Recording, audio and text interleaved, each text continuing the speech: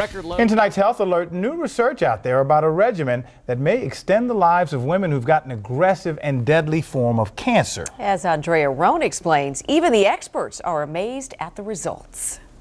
A clinical trial conducted around the world shows a drug and chemotherapy combination can lengthen the survival for patients with HER2-positive metastatic breast cancer. Dr. Sandra Swain of MedStar Washington Hospital Center is the study's author. What we've heard about this study is that it's definitely a game changer. It really is dramatic results. I mean, to have a 16-month improvement in survival, we've never seen that before. It really is unprecedented. HER2-positive tumors are aggressive and spread quickly.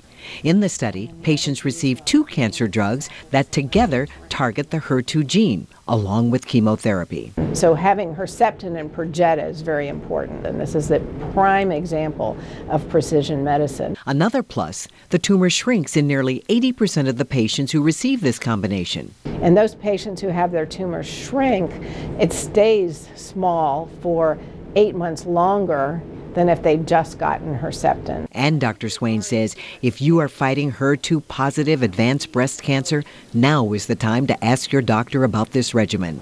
The combination is currently being tested in patients who have tumors at an early stage. I see that as a potential cure if it actually works as well in the very early stage as it has in the advanced stage. And using the term cure, you're not using it lightly because doctors are always worried about the C word. Well, I spent my life trying to find the cure, so I really believe that. I really believe that these drugs do have the potential for doing that. Andrea Rohn, WUSA 9. The study, named the Cleopatra trial, followed over 800 patients, and those results were published today in the New England Journal of Medicine.